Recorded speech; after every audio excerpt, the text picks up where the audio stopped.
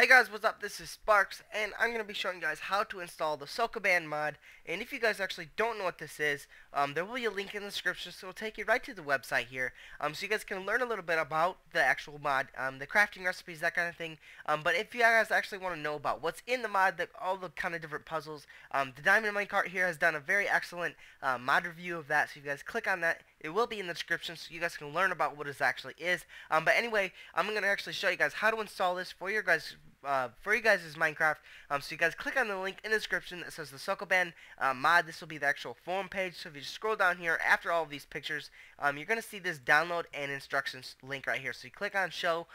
You're going to see this downloads right here. You're always going to want to make sure you do download the very top version, and you're going to want to make sure you guys save that on your desktop just like that.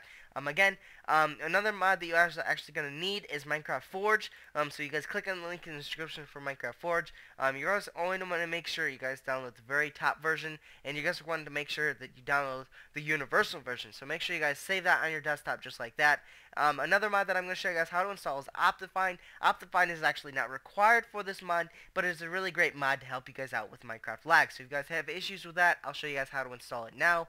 So once you guys have all those things downloaded on your desktop just like that, what I'm going to ask you guys to do is go to Minecraft. When Minecraft is open, go to Options, Force Update, click Done, and log in. Now, the reason why I'm force updating my game is because I actually don't know if you guys have mods installed, and I don't know if those mods are actually compatible with the Sokoban or Forge. So make sure you guys force update. If you guys don't like force updating, there will be a video in the description that will say how to back up and save your Minecraft. So I always do recommend backing up and saving your Minecraft, and if you guys don't know how to do that, just a few very helpful Minecraft tips I show you guys in that video. So always make sure you force update or back up and save your Minecraft. So once that is done, click X. Always make sure Minecraft is closed when installing mods. So once you guys have those on your desktop just like that, and you force updated your Minecraft game, what you guys are going to want to do next is you're going to see this percent after percent here. So you're going to click on that start, and you're going to see this right here. You're going to want to type in %appdata. That's percent app data and another percent. And you're going to see this roaming folder right here. So you click on that roaming folder, you're going to see this Minecraft folder in the very top here. So if you click on that Minecraft folder, this is where you see bin, resources, and saves. So if you click on that bin folder, you're going to see this Minecraft folder here. Now if you try to open it, it's not going to let you. So if you push OK, you right click on this Minecraft and open this with WinRAR, you are able to open it. Now you can use 7-zip or any other kind of file opener like that, but I'll show you guys how to use WinRAR. If you guys don't already have WinRAR installed, there will be a link in the description so you guys can download and install it from there. So once you guys have Minecraft.jar open with WinRAR, you're going to see this meta-inf folder right here. You're going to want to right click on that meta-inf, and you're going to want to delete these files and push yes. Always make sure you guys delete that meta-inf or it will not work. You will get a black screen. So make sure you have done that.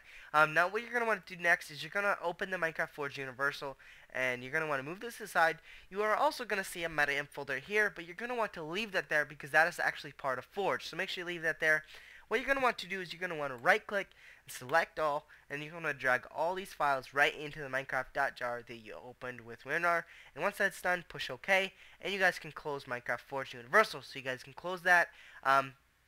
Again, I'm going to show you guys how to install Optifine, but it is not actually required for this mod. It's just a really great mod to install. So if you open that, right click, select all, and drag all these files right into the Minecraft.jar that you open with WinRAR, push OK, and you guys are actually done with Optifine, so you can close that. And you guys are also done with the Minecraft.jar that you open with WinRAR, so you guys can close that. Now what you're going to want to be is where you open the Minecraft jar originally, so click back one, and this is where you see bin, resources, and saves here. Now if you guys are actually lost, you don't know where I'm at, or you accidentally clicked out of this, how we got to this was with percent at the percent, then we went to the roaming folder, and then we went to the Minecraft folder, and this is where you see bin, resources, and saves.